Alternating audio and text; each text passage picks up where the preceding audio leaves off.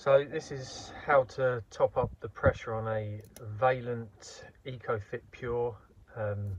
Pretty much identical to a Glowworm Energy as well, the way you top the pressure up.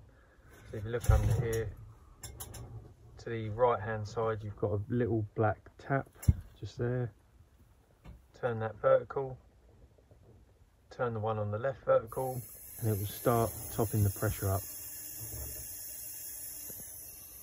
Once it gets to between 1 and 1.5 cold, then turn them both off.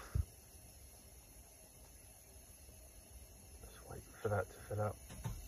Turn them off. And that's it. You may have to reset the boiler if it's got F22 fault, but other than that, you're good to go.